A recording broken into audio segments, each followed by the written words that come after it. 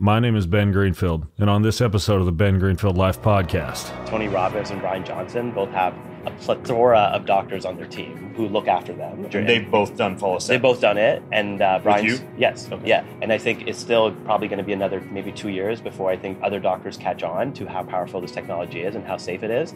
The reality is our clinical trial is published now. It's the phase 1 trial. Yes, we don't have phase 3 data yet because maybe some doctors are waiting for the phase 3 data, but I always look at it as, in medicine, there's something called number needed to treat versus number needed to harm, NNT versus NNH, which is essentially what's the risk and what's the benefit. fitness, nutrition, biohacking, longevity, life optimization, spirituality, and a whole lot more. Welcome to the Ben Greenfield Life Show. Are you ready to hack your life? Let's do this.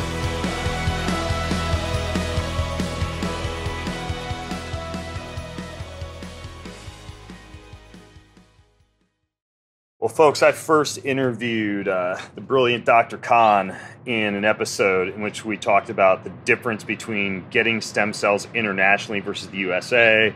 We talked about peptides, testosterone, hormones, tissue engineering, DNA editing, truths and myths of regenerative medicine, and a whole lot more. I will link to that original show if you go to bengreenfieldlife.com/Eterna podcast, bengreenfieldlife.com/Eterna podcast, and that's the name of Dr. Khan's medical clinic, by the way, Eterna, and I'm actually here at his Cabo location, or at least near it. We're perched on a rooftop here overlooking the ocean in Cabo, and Dr. Khan has just been blowing my mind this week since arriving here, and even before that at his Unlock Longevity Conference, which we flew here to from Austin, about all things regenerative medicine. And while I'm here, I'm actually engaged in a lot of these protocols, Follistatin and Klotho and NK cells and many of the cool cutting edge things that he does. But since we're both here, and even since that original show, he's got a lot more going on. I figured it was high time to get Adeel back on the show, and he'll have a chance to give you his background here a little bit, but he's a Canadian board certified physician. He's really carved a very unique path in the field and has cemented his reputation as a regenerative medicine expert, very forward-thinking guy, entrepreneur. What I like about him too, engages in science-based bodybuilding, fitness, and he walks the walk and talks the talk, which is great. You do know how to talk, Adeel. Once or twice. I've heard you on shows before. You actually do a great job, so I'm happy to have you on the show. But just kind of a background for folks, like what got you into this, and especially I'm just curious, like you do a lot of unique stuff, so I'm curious what took you down the unique path that a lot of others didn't go down. Actually, you touched on it, which was the fitness background, because it's interesting when you go into medical school, you're taught pathophysiology, and then you're taught how to treat that pathophysiology using medications or surgery. But for me, because I came from the fitness background, I was like, why aren't we talking about exercise or nutrition? Because I've seen that firsthand treat people with diabetes, with high blood pressure, cardiovascular disease. So it was kind of weird to me, and that's when I would say got suspicious, I guess. Not that I thought it was some sort of conspiracy. I was just kind of like, why aren't we learning about this other stuff that I know can work? Yeah. And so instead of just studying allopathic medicine, I started studying functional medicine and integrative medicine and alternative medicine. And obviously there's a lot of not so great stuff in those fields too. So you have to be careful, and you have to be able to dissect that stuff and figure out what's actually evidence-based or gives you additional tools in your toolbox to help people. And that's for me, a lot of it was because I was a sports doctor by original training. When you do sports medicine, it's basically just cortisone, physio, surgery, right? Yeah. And that's pretty much it, or anti-inflammatories, right? Yeah, I don't know if I shared this with you, but when I graduated from school and eventually started a string of personal training gyms and studios, my main facility was called Champion Sports Medicine. I was partnered up with a sports medicine doc, Dr. P.Z. Pierce. He was the doctor for Ironman Sports Medicine, or for Ironman and for Rock and Roll Marathon. And so I saw a lot of traditional sports medicine, and a lot of it, he's a great doctor, but a lot of it was analysis, cortisone injection, string you through this injury, try and buy a little life out of that joint, and then maybe eventually down the road refer out to an orthopod for either a replacement or a debridement or some kind of pretty invasive protocol. Yeah, no, that's exactly what standard of care was, and it unfortunately still is for the most part, unless you're going to a physician who's a bit more educated. And for me, it was like there was all these patients for example, with chronic back pain.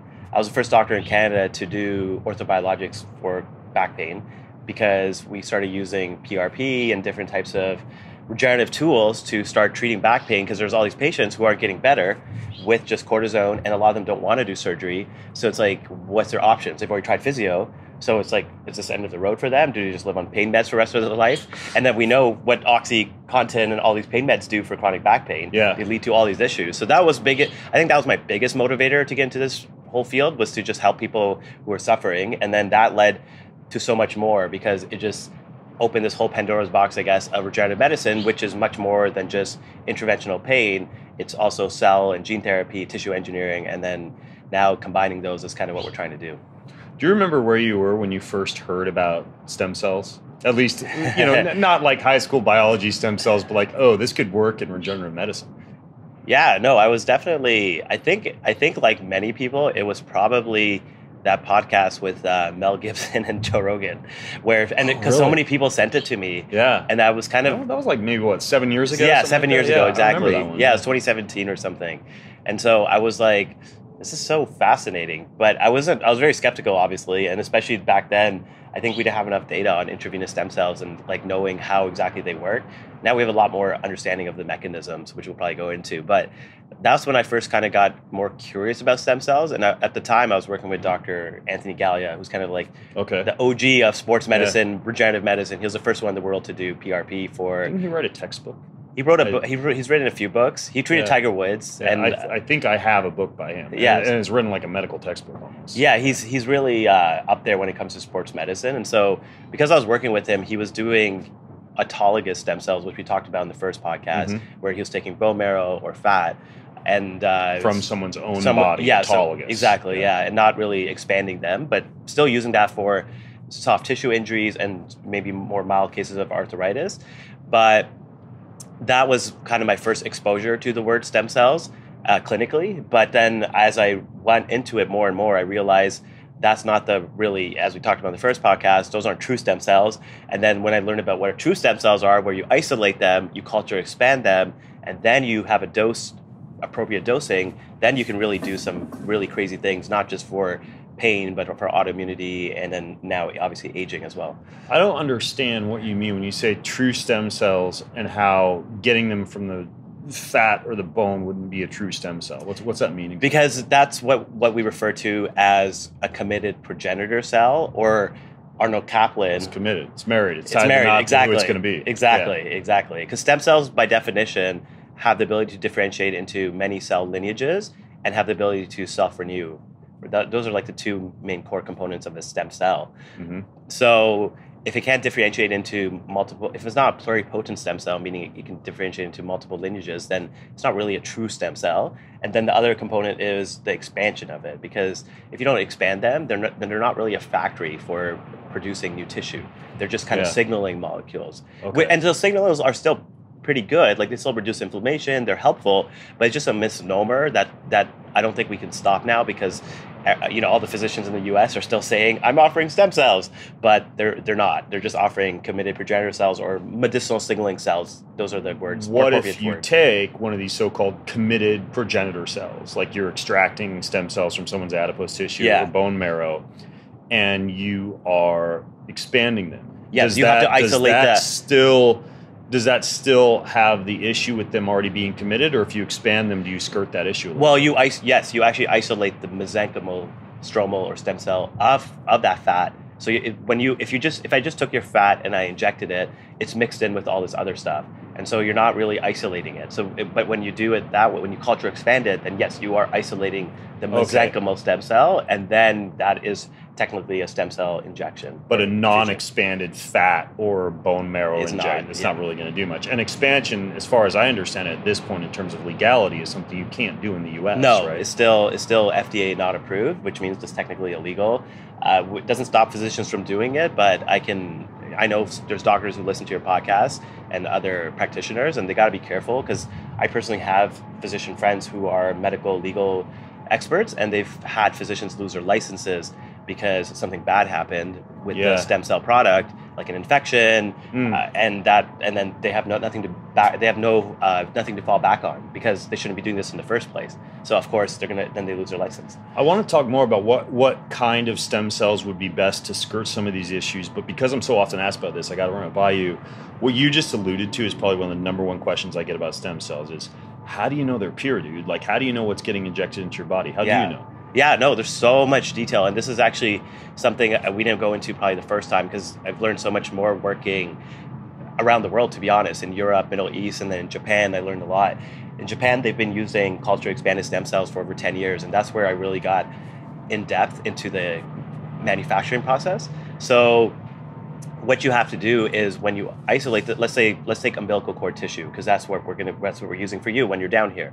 And why are we using umbilical cord tissue? Because it tends to have the best cytokine profile, which means it has the most amount of growth factors and the most amount of anti-inflammatory cytokines, which are proteins that reduce inflammation. Okay. It's superior to, for example, umbilical cord blood. Now, does it have the same propensity to turn into cartilage as fat? Maybe not, because I remember we talked about that last time about how fat may be better for certain soft tissue injuries, but at least for the first generation of stem cells, and we'll talk about what second generation means, when it comes to first generation of stem cells, it's really the signaling profile that's the most important, because even culture expanded stem cells don't stick around for months. They stick around maybe for 1 or 2 months, and then they're cleared up by your immune system.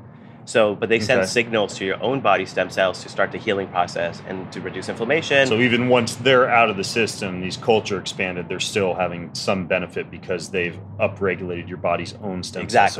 Exactly. And that's so-called paracrine pathways. Exactly, paracrine, exactly. And that's why a lot of people and physicians have a hard time wrapping their heads around it. They're like, how can it have long-term effects? And we've seen it in many clinical trials. There's cases of inflammatory bowel disease, lupus, RA, where people go into remission. And this is published data that's out there for many autoimmune conditions. And that's just intravenous stem cells. So how is it doing that? It's because, when we manufacture the stem cells, we have to grow them in a way that ensures their cell viability. So there's two main things for people to understand. One is passages, and then the other is the culture medium. So the passages is how many times do you move it from one cell culture flask to another cell culture flask, which is during those 3 or 4 weeks of expansion, when you're growing the stem cells, you have to eventually, there's something called confluence, and you have to change the cell culture flask. And if you have too many passages, the cell viability decreases, and you can actually have what's called replicative stress. So more passages is not good. More replication during the expansion process is not good. And so we use something called early passage mesenchymal stem cells. That's what you're receiving. And so we limit our passages to 3. And this is something I learned in Japan. And that's what they've been doing for over a decade, because I would say they're the world experts on it, because they're obviously the birthplace of Yamanaka stem cells and all that stuff. And so most other clinics, if you go to Colombia, Panama, they're using 6 passages, 8, some are using 10. So your viability is going to decrease. And then also there is risk potentially with those, because those cells can become senescent, and then they can cause more issues. So you got to be careful where you're getting your MSCs. And then the culture medium, we're using something called conditioned media, where it's conditioned beforehand, and that just helps to improve the cytokine profile. So it sounds to me like maybe when it comes to the expansion process, it's almost like a parabolic curve of benefit, to where you want to reach the sweet spot of replication. And then once you overly replicate, that's where you run into potential for buildup of senescence and some of the other issues. Yes, exactly. And so that's a really important nuance, because people, I think a lot of times don't know, they just don't know, right? So they don't know how to ask those questions, because there's not really a good amount of education on that. Okay. So you referred to different, I believe you called them generations of cells. What's that mean? Yeah. So first generation, we talked about, which is essentially taking mesenchymal stem cells, which can be from fat, bone marrow, can be from umbilical cord tissue, blood. And then second generation are what's termed synthetic biology. So meaning they're all made in a lab from skin cells or from any somatic cell in your body. So this is what the Yamanaka factors are. What else besides skin would be a source of somatic cells in the body? I mean, you could use any really muscle tissue, you could use fat. Okay. But skin seems easy. Skin's the easiest, and that's the reason why we use skin. Okay. And so what it is, it's the overexpression of those Yamanaka factors. When you overexpress those Yamanaka factors, there's 4 transcription factors. It tells the cell, it overexpresses pluripotent genes, and it silences somatic genes. So basically, it takes the cell back into a baby stem cell state. I love what I remember when this research first came out because I was at an anti-aging conference, and this was maybe like 5 years ago. This guy was super excited from stage saying all of this, but it wasn't yet available. No, exactly. In terms of like an intravenous infusion. Exactly. You know why it wasn't available was because when you reprogram them, they become embryonic in nature. And then if they're embryonic in nature, that's great for regenerating tissue because embryonic is what's called totipotent, meaning it can turn into anything, mesoderm, ectoderm, endoderm.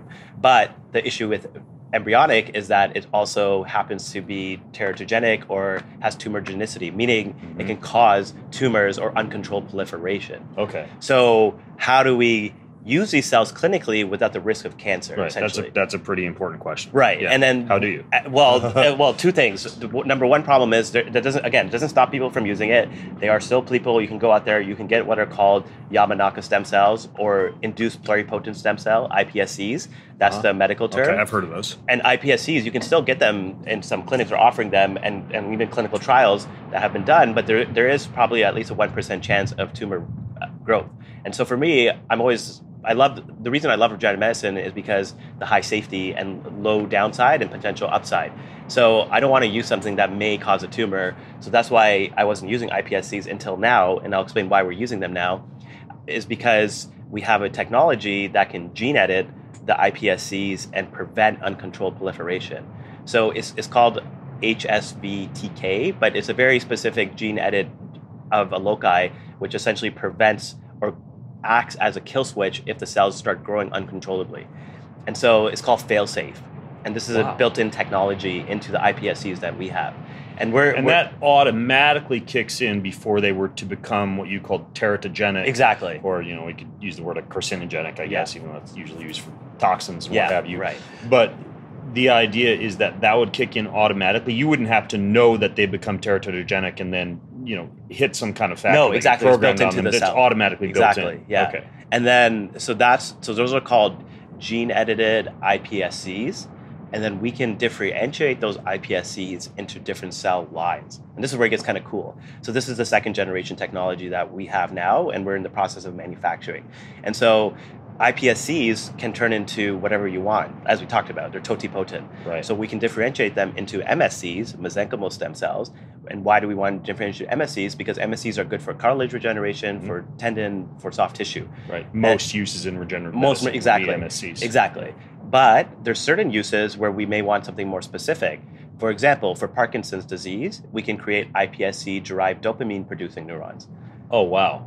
And then you can transplant them surgically or via injection even into the brain, and then you can get new neurons that actually put patients into remission. And this was shown in a phase 1 trial that was done by Blue Rock Therapeutics this year. That's incredible. What about something like a diabetic case for pancreatic cell regeneration? Exactly. That's actually the trial we're doing, hopefully probably Q4 of this year or maybe Q1 of next year. But we're creating iPSC-derived beta islet cells with the gene edit that we talked about. So there's no risk of cancer. And they're also going to be gene edited. Actually, this is important too. They're also going to be gene edited to be hypoimmune. So, and then we use our cellular reprogramming that we use. Hypoimmune meaning less of a chance that the body's going to have a hyperactive immune response. Exactly. Receiving those cells, flu-like symptoms, swelling, inflammation, etc. And also, importantly, they're not cleared up by your immune system. Because then they have more engraftment. Yeah. So we use iPSC-derived beta islet cells. And the cellular reprogramming technology that we're using, you don't need immunosuppressants.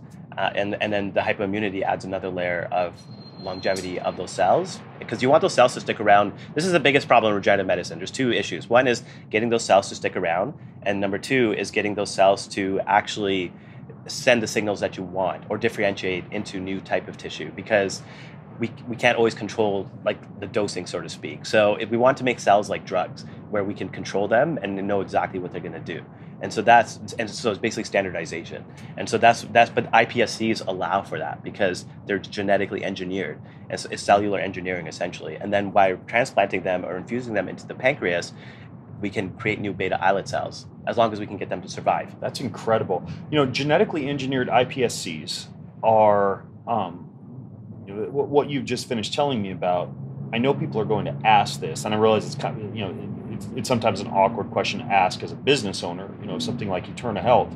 But I'm going to ask this because it's similar to the purity question I'm often asked. People say, well, Panama, Costa Rica, Cabo, Dubai, like it's all the same. I'm just going somewhere to get expanded stem cells that I can't get in the U.S. Is anybody else doing these type of genetically programmed cells? Is this a technology that you own and use, or how's it work? It's developed by a Canadian company, and they've been around for like 7-8 years. They have the patent for this technology. I'm the one, and this is my, I guess, kind of eye for it. I'm good at identifying technologies, just like the mini circle technology. I was the first doctor, obviously, in the world to. Which we'll talk about later. Obviously, I'm the face of the brand because I was the first doctor in the world to identify it. And then same thing with this technology. I was the first doctor in the world to identify it. And so we're creating these exclusive licensing deals. I didn't make the technology. I'm not a scientist by definition, but I am a clinician scientist now because obviously I'm doing clinical trials, but I don't have a PhD. So obviously the people who have PhDs, whose life's work this is, I'm the one to be able to bring it to patients, and that's just a skill I think I'm good at. I could care less if people choose not to use our technology, but I just don't think there's anything better. And that's not, again, it's just being objective. Is there an iPSC technology out there that has a fail-safe technology? No, there's not. There's only one group in the world that has this, and we have that technology. Okay, so, got it. And your clinic is primarily in Cabo and Dubai, and then we're looking into Europe, Switzerland. We were working in Lugano as well. Okay. But Switzerland. Lugano, where's that? It's the northern part. It's like 45 minutes away from Lake Como. Okay. Yeah. So exactly. Yeah, it's beautiful. For someone who just wants to, kind of like me, do a little bit of age reversal, feel better, stave off some of the degradation that would occur with age, this idea of an intravenous stem cell infusion is just kind of like a shotgun for the whole body. Seems like an interesting idea. And this is what I did yesterday. And for just to clear any confusion, intravenous means you're not getting them injected into a joint. They're going into the blood. What was it that you administered to me yesterday? Yeah, so there's a few things. One, because intravenous stem cells have been around for a while in like Panama, for example. But the issue there is that there's no prep done for the body. And I think that's really important. We put you on a peptide protocol. And why did we do that? It was because we wanted. You mean you had peptides in the IV bag? And with the then stem before, cells? remember, you were also doing peptides before you did the IV, right? Yeah, I did a peptide protocol for 3 weeks before I came here with FOXO, SS31, and TB400. TB500. Yeah, exactly. And FRAG 1 to 4, I think specifically. The reason we use that combination is to decrease senescence and decrease inflammation, because the microenvironment in which we put the cells in is very important. And if that microenvironment has too many cytokines, too much inflammation because of senescent cells or just because of chronic inflammation, which a lot of patients who are looking to do this stuff, I mean, if they're healthy and young, they're probably not, like for you, it's probably not that much of an issue. But for some patients who are chronic pain or have autoimmune conditions, they're going to have a pretty inflammatory, heavy burden. And so we want to prepare the body, because the intravenous stem cells, what they do mechanistically, most of them actually get trapped in the lungs. And then, so the question is, if they're getting trapped in the lungs, how are they having this systemic benefit? It's because they're interacting with something called BALT, B-A-L-T, it's bronchial alveolar lymphoid tissue. And so similar to malt, which is in your gut, it's basically a lymphoid. So it's a lymphoid tissue, which means it's almost like an immune organ, which communicates with your rest of your body. And what that does is it reprograms or re-educates the cells. And so it's called macrophage phenotyping or macrophage polarization. So shifting the macrophages, which are white blood cells, from a pro-inflammatory state to an anti-inflammatory state. It's called M1 to M2 shifting. Okay. And that shifting is how they work mechanistically. And then the really interesting thing, which just came out in the last couple of weeks, because we're still understanding how MSCs work. So in the last couple of weeks, there was a paper that came out showing that intravenous stem cells, one of the ways they work is actually through mitophagy. And what they do is they help to trigger mitophagy of old mitochondria, and there may even be mitochondrial transfer of the new cells. So you're actually getting new mitochondria, and that's probably why people have better energy and better recovery and some of those benefits that we see after doing intravenous stem cells.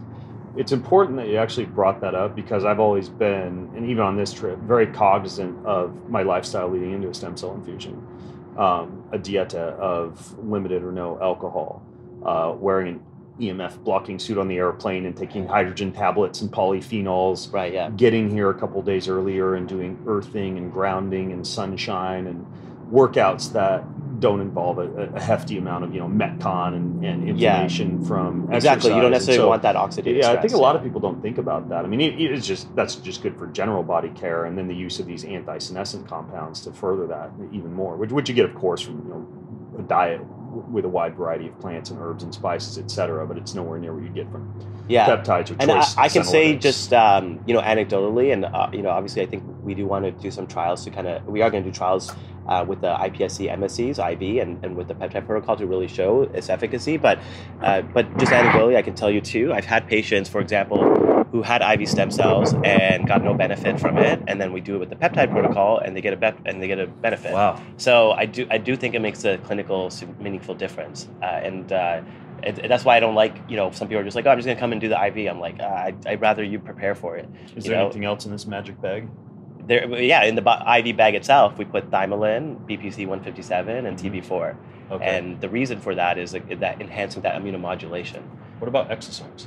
And yes, we're mixing in exosomes too. So exosomes are kind of the soup that the stem cells grow in. They're the broth, so to speak. If the stem cells are the chicken meat, the broth is exosomes. And the exosomes have all those cytokines, which we were talking about earlier.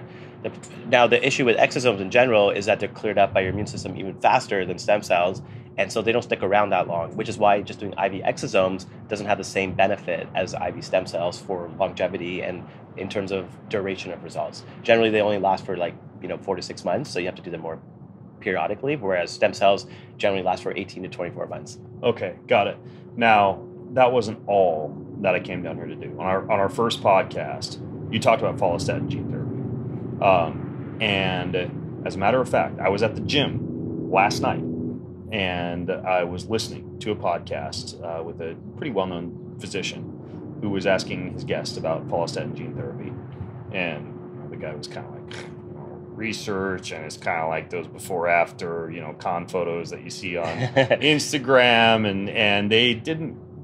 I'm not sure they were very well informed on what it actually was. But let's say you were talking to like a doctor and maybe some fitness guy they were interviewing, and they said, "Oh, there's nothing to this. This is silly. This is quack medicine." Yeah, like fill us in. I mean, I can say this publicly because they both talked about it for me. Tony Robbins and Brian Johnson both have a plethora of doctors on their team, and who look after them, and it's not easy to get for them to do the procedure. And they've both done follistatin. They've both done it, and Brian's, with you? Yes, okay. Yeah, and Brian's talked about. Well, Brian went down to Honduras and did it. Okay, so it wasn't with me specifically, but obviously it's our technology, mini circle technology. Yeah, Tony, I did it personally myself, but basically, first of all, they have such a big team of doctors, we have to go through this process over and over. And I think it's still probably going to be another maybe 2 years before I think other doctors catch on to how powerful this technology is and how safe it is.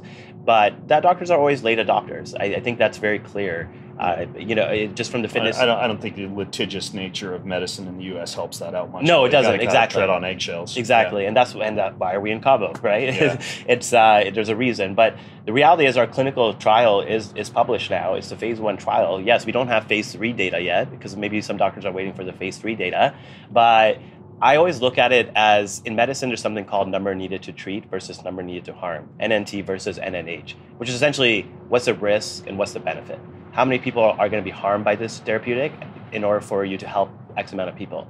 So you'd be surprised how many pharmaceuticals are approved that have a number needed to treat of less than 200 or like 300 even. So Trulicity is a drug that is a perfect example of that, which is diabetic and cardiovascular kind of drug. And its number needed to treat, I believe, is like 1/337. So that means you have to treat 330 people or so to have one significant impact on decreasing mortality.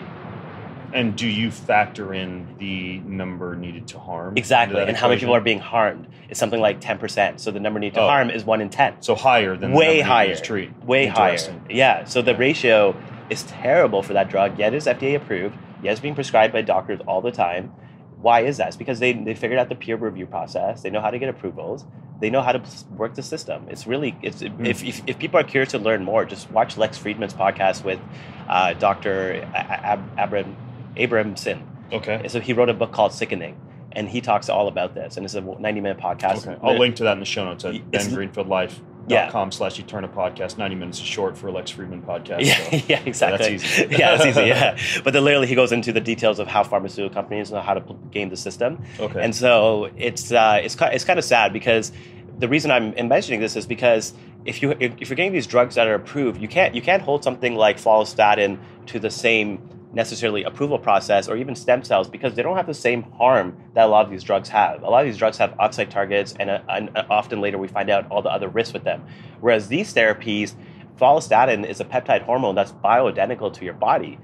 It's like going on TRT, basically. Like we know even with TRT, right? There's always this debate about, oh, maybe a risk of prostate cancer and all this other stuff, but it turns out it actually decreases mortality.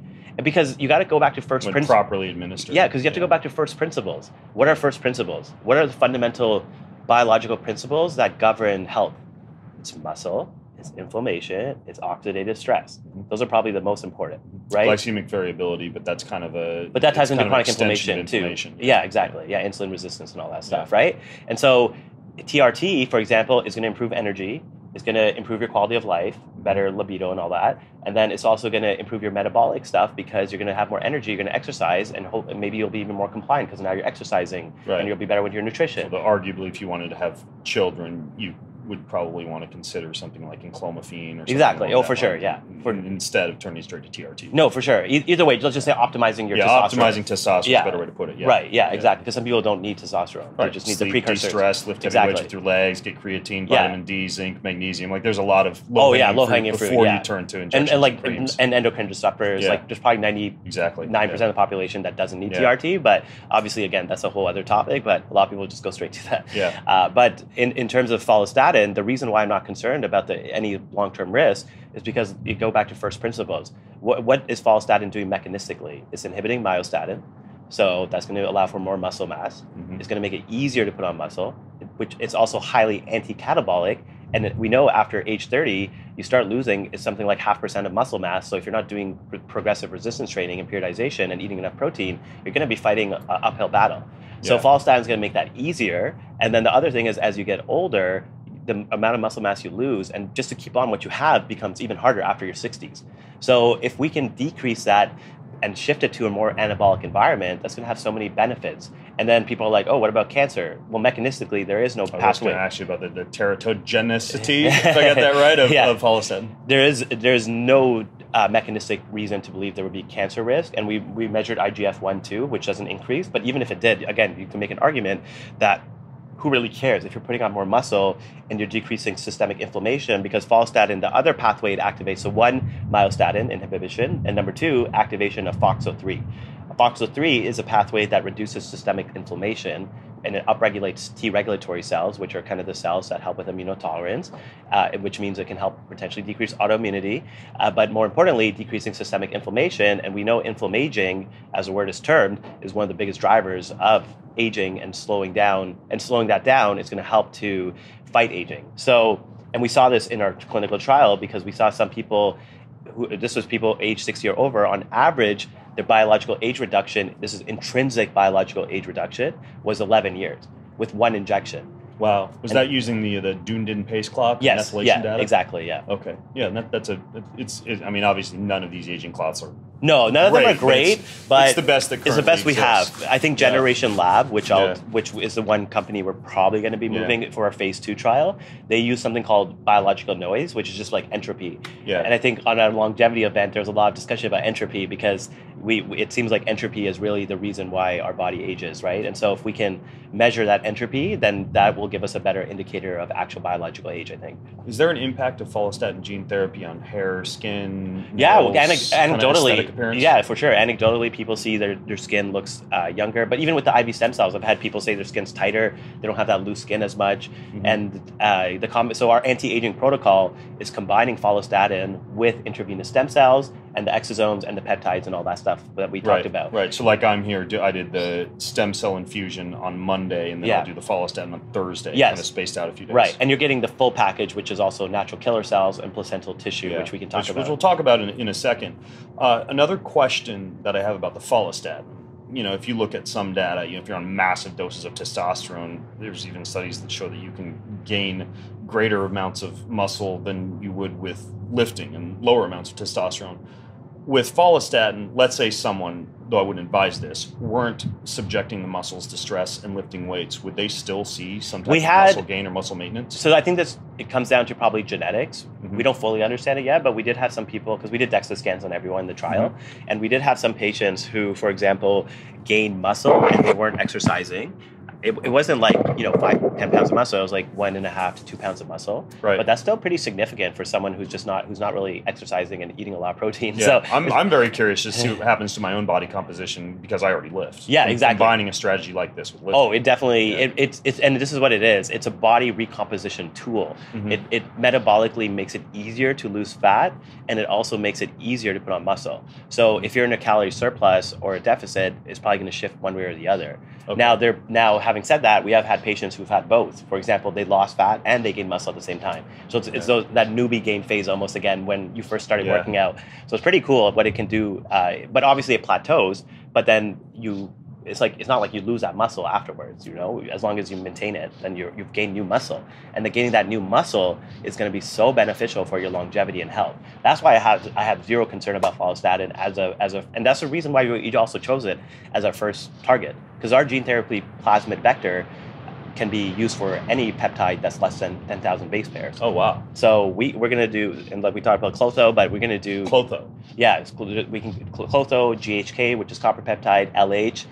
There's a lot of other things in the pipeline too. We made CAR antigen now, CAR. Uh-huh. The reason we're doing CAR plasmid is because we can transfect CAR into T cells and into NK cells, and that makes it better for homing in on cancer cells.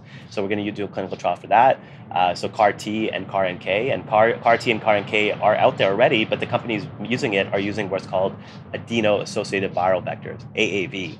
And the problem with AAV vectors is you sometimes have to go on immunosuppressants, and there's risk with viral vectors. Whereas with the plasmid vector, it's non-immunogenic, there's no off-site targets, and it's very simple and it's scalable and it's a lot cheaper. And it's reversible. It's reversible and has a kill switch. The viral vectors don't have that. Yeah. So this is really a breakthrough technology, and it's hard for people to understand unless you really have your pulse on the finger in terms of cellular medicine. This is interesting for anyone who wants a done-for-you, complete, biohacked home. I am selling my entire tricked-out house located on 8.5 acres of forested land in Spokane, Washington. It includes a guest house, pool house, barn, whole setup for garden, goats, chickens, herbs, fire pit, along with a ton of biohacking goodies. The air, the light, the water, the electricity is all completely tricked out for optimized human biology. The highest quality air filtration systems, natural lighting friendly to circadian rhythms, low EMF, dirty electricity filters, EMF blocking equipment throughout, built to be off-grid when necessary with buried propane and solar grid, toxin-free and low VOC construction materials, the most advanced water filtration systems one can find, a massive vegetable garden, greenhouse, herb garden, outdoor fire pit, goat and chicken grazing pasture and barn, all in a beautiful forest that's about 25 minutes from the airport and 20 minutes from downtown. This can all be yours if you're looking for a place to get away in a safe, natural area and you're looking for the best of the best biohacks done for you. Here's where you can go to check it out and to fill out a form with your interest. biohackedspokanehome.com. That's biohackedspokanehome.com. Check it out. You mean if you ever wanted to undo all of the follistatin gene therapy, you would just get like an injection? Or an oral antibiotic, tetracycline.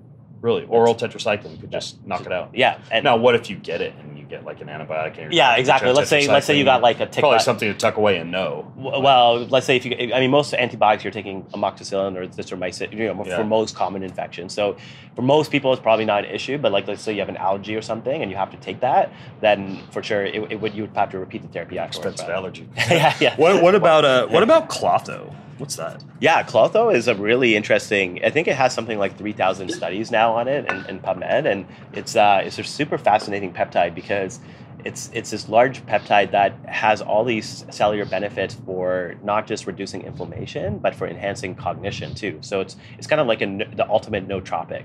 Wow. But the issue with Klotho, as with many other peptides, is a short half-life. Follistatin also has a short half-life. So it's not really practical to inject yourself multiple times a day to sustain the levels. So that's why this delivery mechanism is so cool, because one injection can sustain your levels for 18 to 24 months. Wow.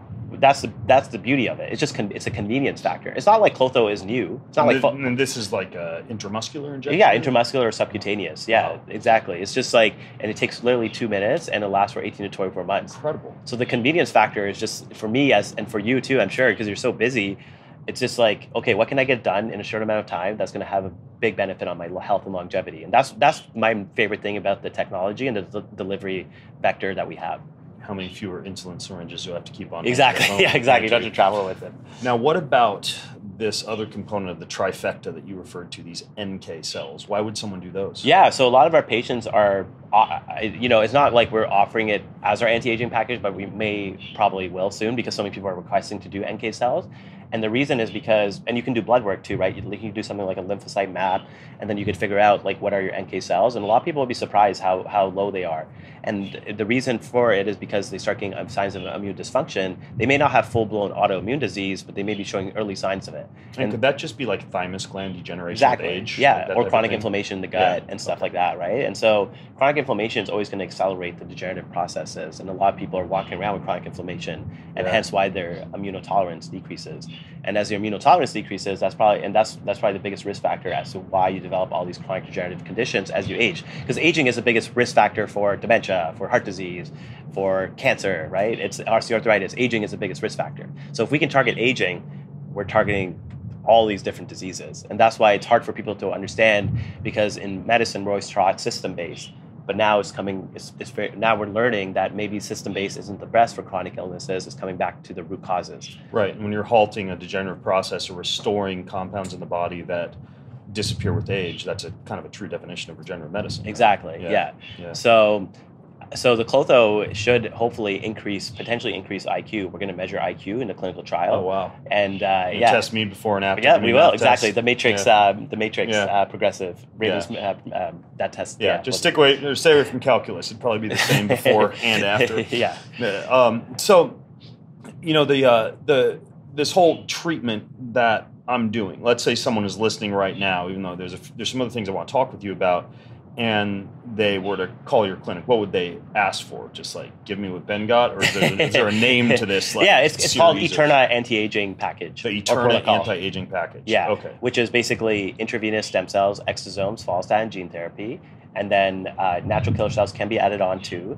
And the reason we do natural killer cells too, as I think you and me talked about a little bit, is that they can help to clear senescent cells as well. And we know senolytics in general, which are oral medications to help clear senescent cells, are becoming popular, because we know senescence is one of the issues. It's a popular, the end starts with an R, rapamycin. Yes, right? yeah, exactly, yeah. But rapamycin, again, it's an old drug that has some off-site targets, which may not be the best. And so the reason I like these cellular therapies is they're generally very safe and they don't have any real downsides to them. Yeah. They're just expensive, which is the biggest issue, but we're working on bringing the price down. Our price is even cheaper now than it was a year ago. So I think in another couple of years, it'll be even cheaper. Because someone could just fly into Cabo or Dubai or any of these other locations and stay there for a few days. Exactly, yeah. Probably plan on, 5 days or so? Exactly, yeah. Just because we like to monitor you and do the whole thing. And and then the NK cells and stem cells we do on different days. The other component to it, which we're going to do for you too, is the placental implant, which is just a simple subcutaneous. I've always wanted a placenta. Yeah, exactly. Who doesn't? Yeah. So it's a very simple subcutaneous injection, but what we do is, in our manufacturing facility, we take the placental tissue and we lyophilize it, and then so it's basically freeze dried. And what we can do is we can reconstitute it with saline, and then we can inject it subcutaneously. And what that does is it raises intracellular NAD levels.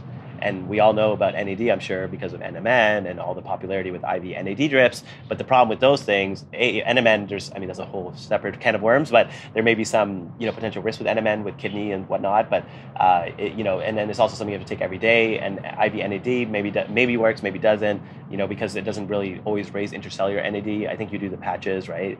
Yeah. But the injection, it's just one injection, and it can raise levels for up to 3 months. Wow. And that's the placental one. Yeah. incredible. Yeah, Wow. so it's just convenience factor. I didn't know that. Yeah, it's a convenience factor, and that's why you feel boost of energy as well right after the procedure. Yeah. And then by then, usually the stem cells and the follistatin has kicked in. Yeah. Before we started recording, we were briefly talking about the vagus nerve and this idea of a vagus nerve block, which I've talked about a couple times on the show, but you started to fill me in. I said, wait, tell me on the podcast about how the way that it's done is important, or your kind of like unique twist on it. Yeah, so the vagus nerve block, or the stellate ganglion block, has been around probably in medicine for over 20 years, maybe 25 years. Mm-hmm. We just put a regenerative medicine twist on it. So instead of just using, so the vagus nerve is around your C6 level, which is, you know, around this area here in the neck. I'm pointing for the people who don't see the video. I'm pointing to Google near the C6. Yeah, C6. I'm pointing near the carotid and the jugular, basically on your neck. And so the stellate ganglion is innervates your sympathetic nervous system. The sympathetic nervous system is what gets activated if you're running away from a lion or if you're stressed. And for a lot of people living in the modern environment, they're in what's called sympathetic overdrive. They have sympathetic arousal. There's a lot of lions out there. Well, our body thinks they're lions. Yeah. Like public speaking, for example, triggers a lion response, even though we're not getting, but why we understand that evolutionarily, right? But because of the modern stressful environment, so many people are living in this sympathetic overdrive, and they're easily aroused, which means they get easily irritable, their hormones get easily dysregulated, and that's because their sympathetic nervous system is becoming overactivated. This is very clearly seen in PTSD.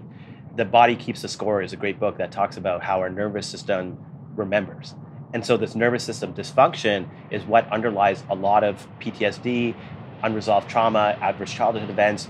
And it turns out a lot of mental health is actually rooted in unresolved emotional trauma, depression, anxiety, not just PTSD. And so by treating the sympathetic nervous system, we're blocking it using anesthetic, but we're also putting in peptides. And the reason we're putting peptides is because it helps to modulate or change the signaling. And then at the same time, we're using a different syringe and injecting into the vagus nerve. But the vagus nerve, it feeds into the parasympathetic nervous system, which is what relaxes your body. So we don't want to block it. We want to modulate or fine-tune it so it sends the right signals. So we use exosomes and peptides because those are both signaling cascades that can basically reprogram the vagus nerve, which means it'll send the right signals. So it's called neuromodulation. So you could smoke a joint every night or drink a half bottle of wine or just get a vagus nerve block. Well, that's it. Yeah. And that's what a lot of our patients, I've had people literally quit smoking or quit drinking from it. I've treated alcoholics, I've treated addictions. It's pretty powerful stuff. I've obviously treated people with PTSD, suicidal ideation, and I've panic attacks, anxiety in young girls. It really is a wide spectrum. And then some people just for, honestly, health optimization. Like I did it for health optimization for my friend did it for me because I just wanted to have more resiliency, and I live a very fast-paced kind of go lifestyle, and like it's good to have something. Obviously, be careful who you go to for this because it's like a needle in your neck. Near the carotid. You got to go to someone who's experienced. Use ultrasound guided imaging. Exactly. You got to not. You can't use X-ray. Some old docs use X-ray as not a safe way to do it because you can't see the vascular. That was incredible. Structure. You found a meniscal tear in my knee yesterday that nobody had found with ultrasound imaging. Exactly. Yeah. Ultrasound, dynamic, high resolution ultrasound is so powerful, but it's all user dependent, and very few people know how to do it. Like I said, there's probably in one hand. I can count on one hand how many people are good at it in like the world. And you think it's better than X-ray or MRI for finding issues like that? For finding small tears, yes, because small tears get missed all the time. Because MRI is done in slices, and they're like 3 millimeter slices, and they can often miss small tears. No, it only took you guys less than 10 minutes. Exactly. To find that. But it's because my technologist she's a brilliant technologist, right? And she's so it's but what we're doing, this is just a side note, but what we're doing is to try to scale this technology. We're creating a machine learning neural net. So we're going to train an AI system. Toktam, who's my radiologist, is training the AI to detect normal from abnormal, and then eventually it can guide the physician, make like a little circle, and be like, inject here. That's very cool. Because that's the only way you can scale this. Because honestly, the reproducibility of doing that is really hard. To treat it as far as a physician training. Yeah, it's too hard. It would take years and years, and it's just you can't scale it. So we're going to use machine learning for that. You started off explaining your background in fitness, and yesterday you were telling me that you would like to do some more things in the fitness world. What's that look like for you? Yeah, so it's kind of this whole concept of Peter Attia coined the term medicine 3.0, and I do like it because it gives you a good framework for understanding the evolution of medicine. And medicine 1.0 was kind of like the ancient bloodletting and leeches and whatever else they did, and then medicine 2.0 was kind of the modern era, which is pharmaceuticals and surgery, which work great for acute infectious diseases. And then medicine 3.0 is this whole concept of trying to reverse or prevent disease in the first place with lifestyle interventions. But the problem is with lifestyle interventions is how do we make it more accessible to the average person? Because I think the bigger issue now isn't that most people don't know what to do, is how do we actually get them to stick to it? And so what we tried to solve for is behavior change by developing this health dashboard. It's called Exalt, XALT.fit, is a fitness tech company that we develop, is because we're trying to basically deliver fitness at a large scale for the fraction of the cost. And the way we're doing that is by keeping the sessions with the personal trainer short, because you only need like 15. Virtual or physical? It can be both, but it's virtual for the most part. But you can, as you know, with virtual, you can do everything very well with a trainer who's especially skilled, and you don't need 60 minutes, 4 times a week. You only need 15 minutes a couple times a week to get the longevity benefits. And there was a trial that showed that 11 minutes of exercise a day was enough to have longevity benefits. So you have to take that with a grain of salt and compare it to the studies that also show that when exercising consistently is paired with a sedentary lifestyle, meaning sitting for 10 hours in between each, then it actually offers significantly fewer benefits than what you would think. And so I think that anytime we say things like minimalist exercise program, exercise for 15 minutes, you'd never want to send the message to people that, engage in non-exercise activity, thermogenesis, and walking and staying physically active the rest of the day. And for me personally, like that's where the magic lies, is I can get a quick session in at the gym, but then I'm walking on my treadmill and I'm moving and I'm playing with the kids outside. I'm taking the stairs. But that's because you've already built into your value system, and this is so part of who you are. You're going to do that stuff automatically. Yeah. But for most people, they haven't built it into their value system. Yeah. So that's why I believe every single person deserves access to a health coach. And that's the only way to keep people accountable, because that accountability is really what keeps people with sustained behavior change. Yeah. And so if we don't have that sustained behavior change, then you're never going to actually stick to these healthy behaviors. And that's why we created Exalt. And that's why we're just finally launching it and scaling it now. We're starting with corporations, because a lot of big corporations want to work with us because they want their employees to be more active and live healthy lifestyles because they're more productive, right? And that's actually better for the employer. Yeah. But for the average person, they can't afford thousands of dollars of personal training. And so this is much cheaper, and we're using technology to help make it more accessible. How much cheaper? Like ballpark, what would it cost me to work with the trainer? You can get it for $1,000 a year.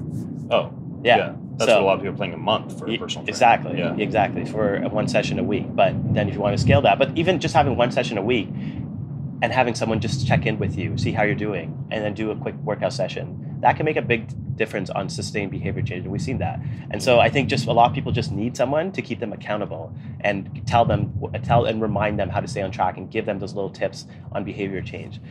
Now, medicine 4.0, which is kind of what we are talking about now, is using cell and gene therapy to allow people to live longer and healthier lives. So it's not only about preventing disease, it's about using the latest cellular and gene repair to not potentially prevent it, but also to treat chronic illnesses, and then to allow people for more health span.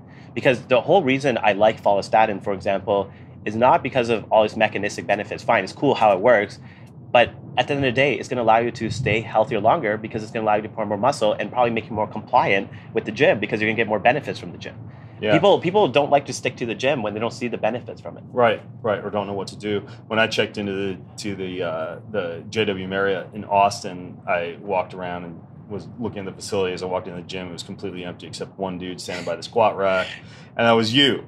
I know that you practice what you preach. I think if folks were to combine our discussion we just had with the previous chat that we had, in which we took some other dives into different forms of stem cells and regenerative medicine, they would have a really good source of regenerative medicine knowledge to rely upon. And then I'm going to link to that, as well as everything else that we talked about, at bengreenfieldlife.com/Eterna podcast, ETERNA podcast. If you guys go to the Eterna Health website, what was the name of the protocol again? The anti-aging protocol. Protocol.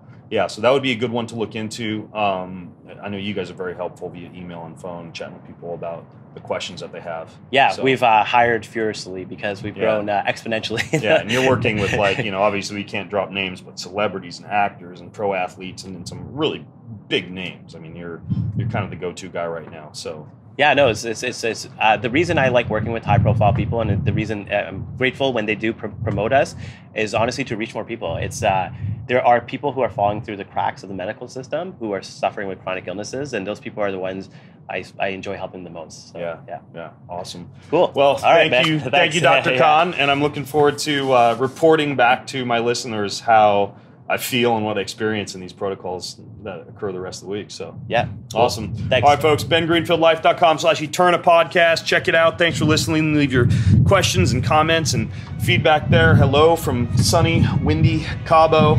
Thank you so much for tuning in. Have an amazing week. Do you want free access to comprehensive show notes, my weekly roundup newsletter, cutting-edge research and articles, top recommendations from me for everything that you need to hack your life, and a whole lot more? Check out bengreenfieldlife.com. It's all there. bengreenfieldlife.com. See you over there. Most of you who listen don't subscribe, like, or rate this show. If you're one of those people who do, then huge thank you. But here's why it's important to subscribe, like, and or rate this show. If you do that, that means we get more eyeballs, we get higher rankings, and the bigger the Ben Greenfield Life Show gets, the bigger and better the guests get, and the better the content I'm able to deliver to you. So hit subscribe, leave a ranking, leave a review if you got a little extra time. It means way more than you might think. Thank you so much.